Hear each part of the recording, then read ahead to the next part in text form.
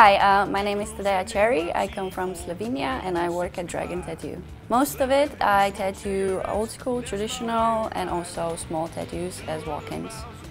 When I was 15 I got my first tattoo. After that, kind of through music, rockabilly, psychobilly, pin-up style, I got into it more and more, and I was also always drawing and I wanted to try it out, and now I'm doing it. So a few years ago I moved here in Holland. Greg Ori, known as Ori Lightning now, took me under his wing and gave me the opportunity to start tattooing. I think the coolest thing about tattoos is you can express your own individuality through it, and yeah, be yourself.